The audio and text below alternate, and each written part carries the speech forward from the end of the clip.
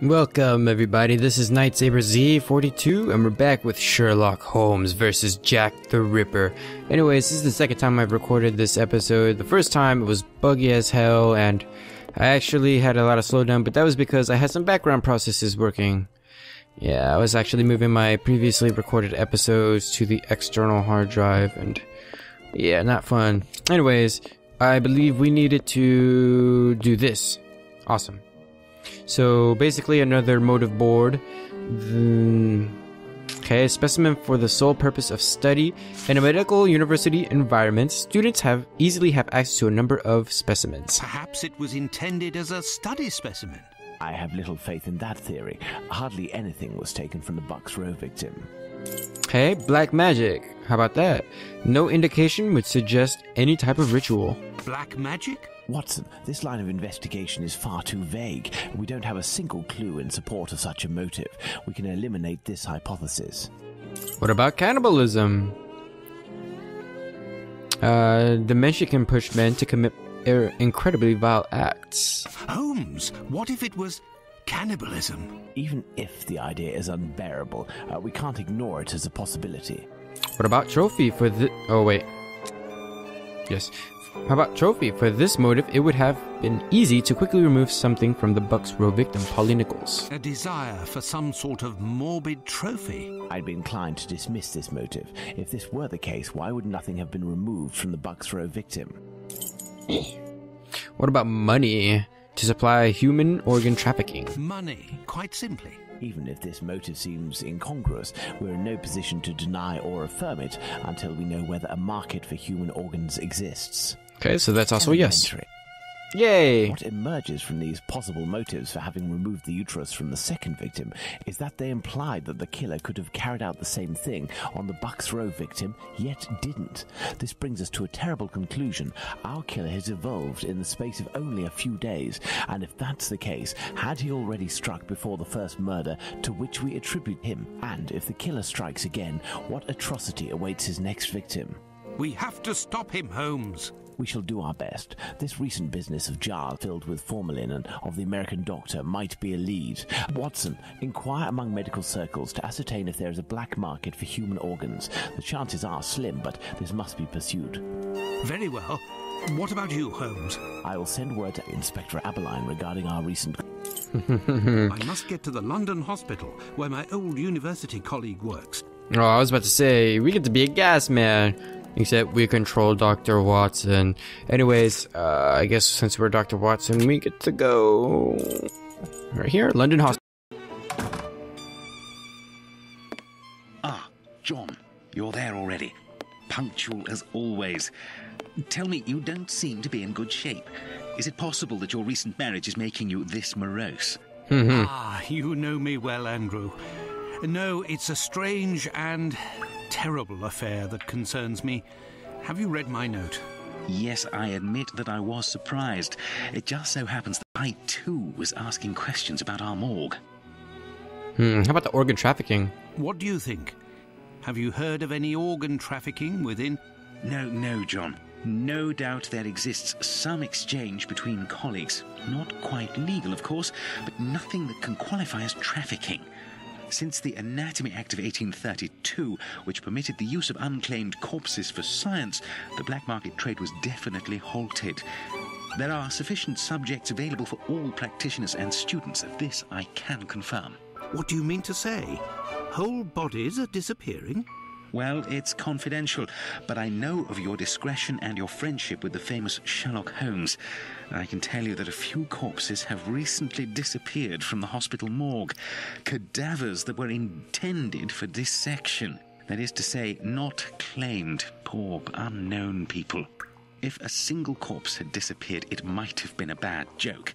There are many students who pass through here. It's even a meeting spot. For the majority... prefer not to call the police. Like to wait here for a few minutes. Feel free to look around the room while you wait. It'll bring back memories. Let's see. To carry out their experiments. That again. A set of scalpels. Are they all there? This surgical instrument resembles a screwdriver. How amusing.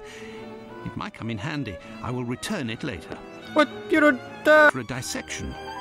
Was someone doing some mechanical work here? These wheeled trolleys are very handy for laying out surgical instruments. Of course. Imagine if they could just float midair. Wait, what? What's this? The last lesson must have been about the human heart. And for a class of beginners, I expect, as this diagram is rather rudimentary. Huh. Hahaha. It's the same diagram. Alright, let's go. I have no reason to go here. What?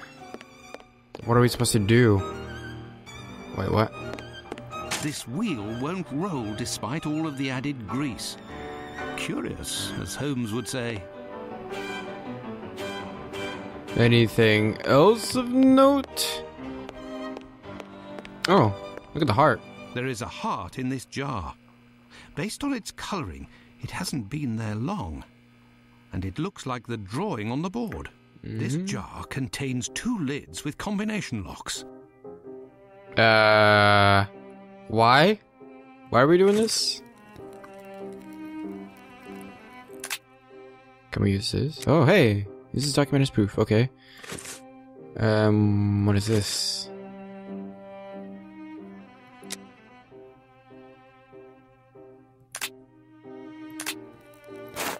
Can I use that as proof?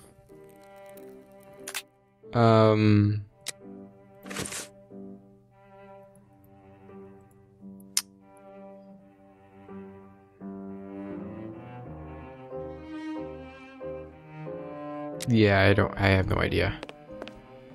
Maybe we're missing something? Can I cut this? No. That'd be kind of weird if I could. Feel like maybe somebody should have left their notes or something. Oh, why do I have my scalpel still out? Why is this scalpel still out? Actually, can I use it as a... I have no reason to go here. Can I use it as a screwdriver to break open the thingy? Let's see. There is a heart in this jar. This jar contains 2 lids with combination locks.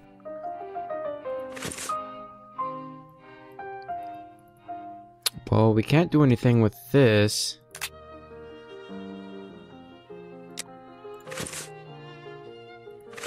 Obviously, it's not that. So, what else can we... That was all that I had. The encyclopedia. What about my notes? Well, I can't use notes as proof of anything. So there must obviously be something that I'm missing.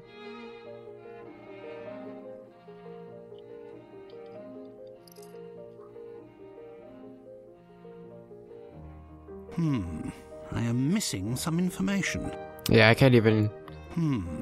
I am missing some I can't even twist and shout. Okay. So let's go back. This rag is...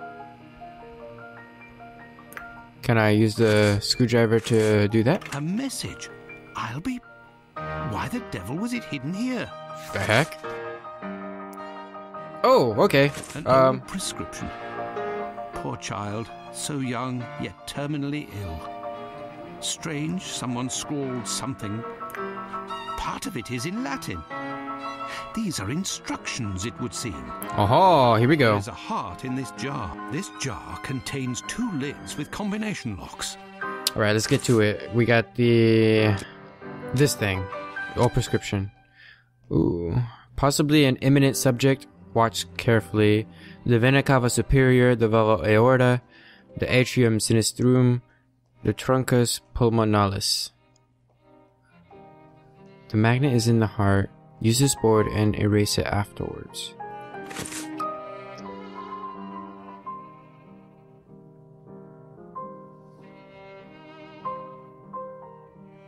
The vena cava superior.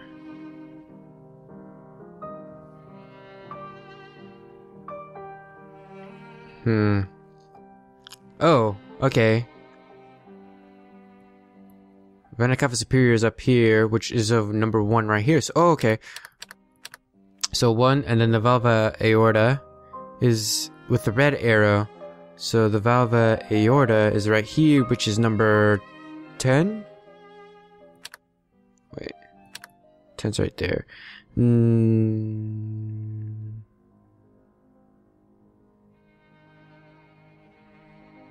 Or maybe not. Is that not right? Well, I mean, there's 2 sets of numbers. I know that we have the blue one right. Look, there was a bit of paper stuck between the 2 lids. Huh, okay. 6. Oh, prescription from London Hospital. Oh, wait. Wrong one. Okay, there's a 6. The atrium sinistrum is number 8. And that was a blue one. Which is that one. And the truncus pulmonalis is number 2. Incredible. Someone has hidden a magnet in this heart. But to what end? I don't know. Let's take it. Find out. Alright, so we got a magnet. Oh boy. Everything. Oh wait, there's a number. Yeah, there's a number.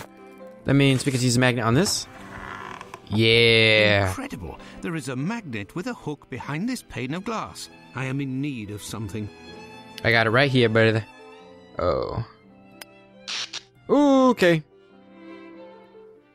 It's a puzzle. It's a moving puzzle. So do we have to put the magnets together? Wait, what? What did I even touch?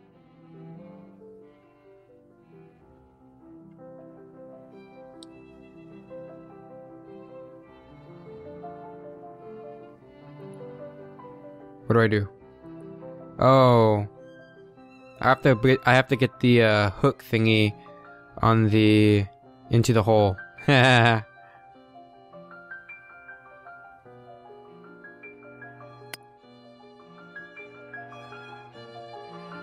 Is that right? Is that right?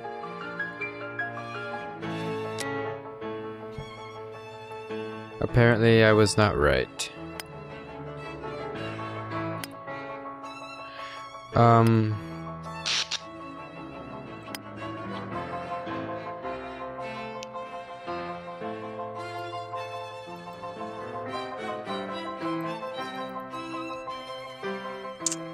Maybe I'm supposed to get the...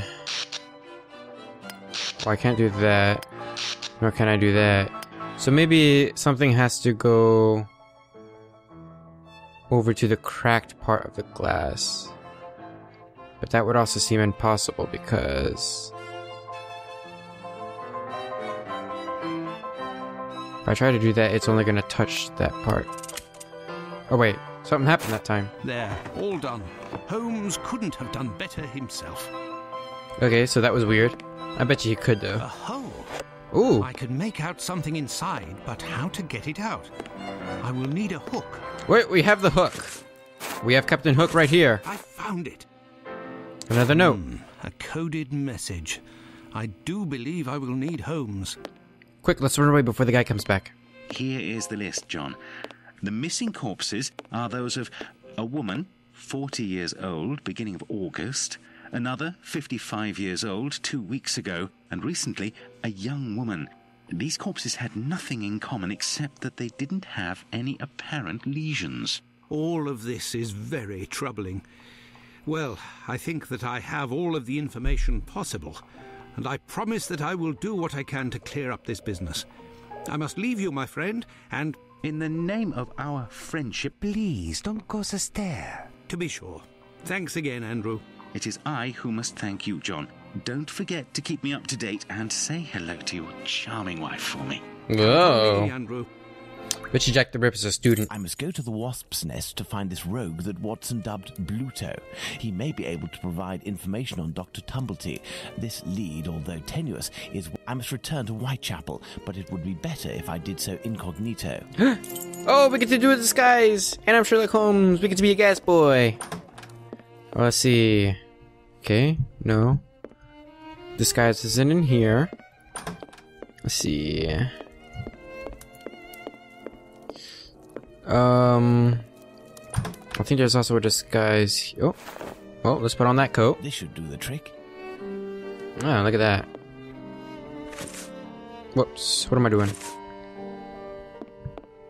No mustache or anything? Look at my weird run. Yeah, I'm gonna do this in first person. Just know that we have changed clothing. And let's make our way back to Whitechapel. To the bar. Let's go. Yeah, let's go.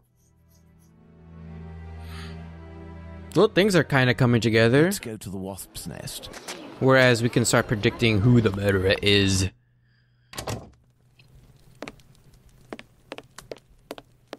What'll it be? I have nothing to ask. Okay, what about you? What'll it be to drink, Gav? Nope. Okay, let's just knock on the door. There's something here. Really? I see wood. There's something here. I need something. You need something. How about juice? I like juice. Should we add... Oh, Old Tongue. okay. There's something here. Oh, I thought we had need it. Something. I thought we had it equipped. My bad. Oh, we have a pocket knife too. That'll make things nice for stabbing people. There's something here. I see a jewel. It's fallen between the floorboards. A jewel. Are we talking about this thing? Okay. One of these puzzles then. Well, I guess the only thing we can do is move... Not do that.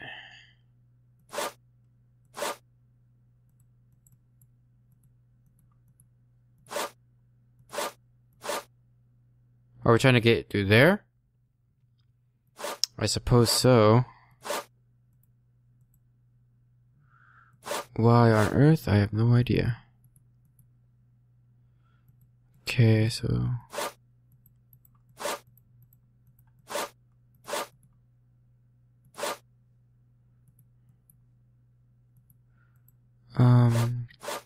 Spoon can't do anything. We can do that.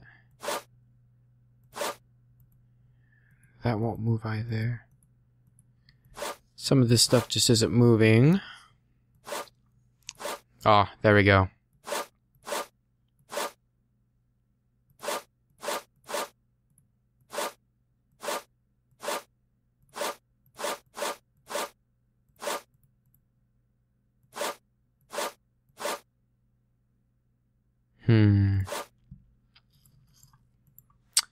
We gotta get this into there. But I may have screwed it up already. We need this piece to go in there. Which that's not gonna happen. Because there's stuff blocking the way up here. And if we block that, then this wouldn't have to come up. So let's reset. At least now we know what we're going for. So we're gonna move this down. Yeah, that won't move. And this moves, but not where we want it to.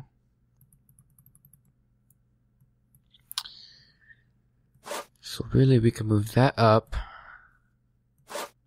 We can move this over, move that down. We still can't move this. But I don't think we're allowed to move that piece is the problem. And so all that's left is... Well, no, that doesn't make sense. We have to move... Well, that wouldn't make sense, because this would have to lift up so we can get this piece over.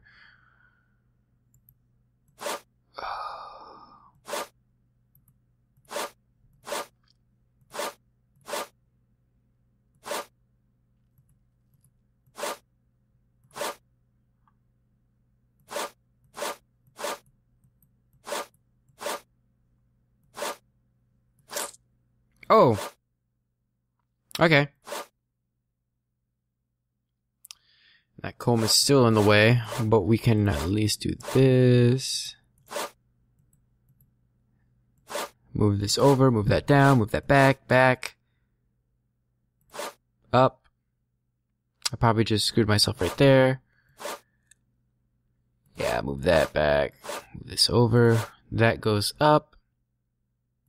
Spoon goes down. Comb goes down. Up. Side. Well, no. Because we would still need a path that goes all the way up. So move that to the side. This down. Move it down some more. So what's my goal? What do I need to do? Yep, can't move anything else. Oh, and I was for sure that we were so close.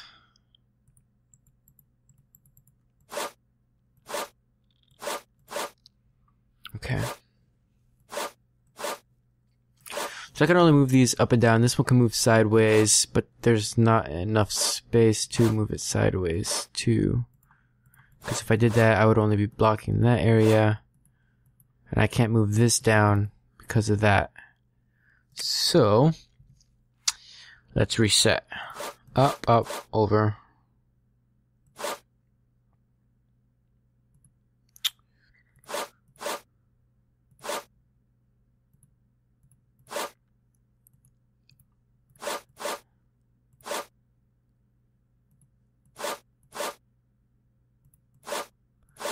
There you go, move that down. Oh, actually, sorry. This can go back. That can go down. I'll move this right here. Move that. Boom. Spoon. Spoon.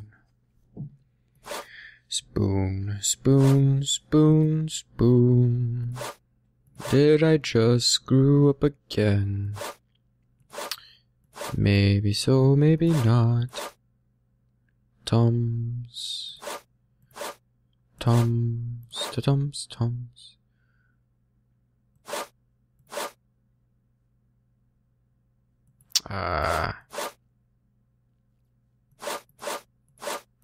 I need that right there. I need this. Yeah, I need this back over here. Move that. I guess this still wouldn't reach all the way down.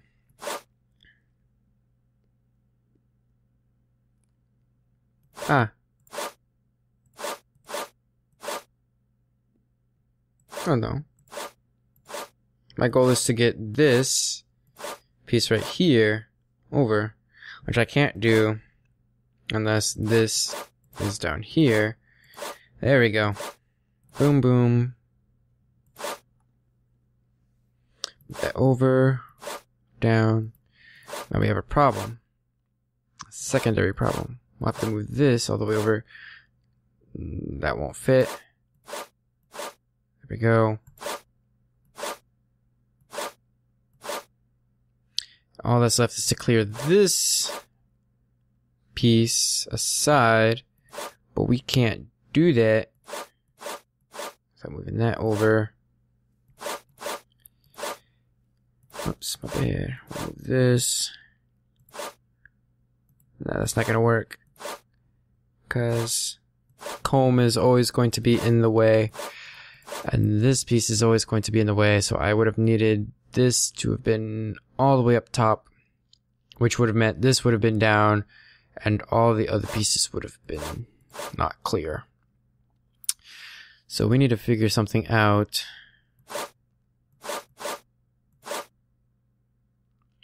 About this.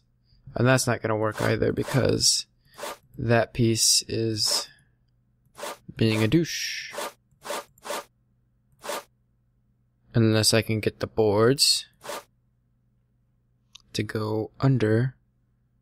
But the spoon is always going to be in the way if I do that. So these have to be there. It has to be down, or maybe not. I could pull it even further, move that out of the way. But the other pieces aren't going to move. So this comb has to be all the way down. I wonder...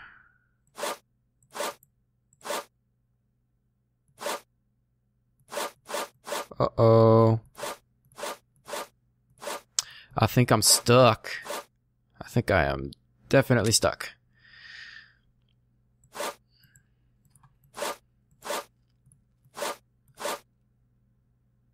No. Nope, not that. This needs to be... So we can move this down. Move these two up, down, down, to the side. This can go all the way down. The comb can go all the way up, like that. And that can go back. And now we just need to figure something out, to getting the bottle up. But if we did that, then this would still be blocking. So this piece can only go up right there. And then there would be no way that this piece could be... Okay, so we need to get this out of the way. Get the spoon, start moving this up. But this would only work if this wasn't in the way. But the spoon is in the way. That's the problem. The spoon is going to be in the way. Uh-oh. I think I done goofed again. We absolutely need this piece to be up. There's no doubt about it. But how to get it to go up, I do not know quite yet. And over, we would have to move this back, move that up, move the spoon back. Now we can start moving things back out, except this is going to be in the way now. So if we can get this to go back down, but there lies our problem. It's going to be there.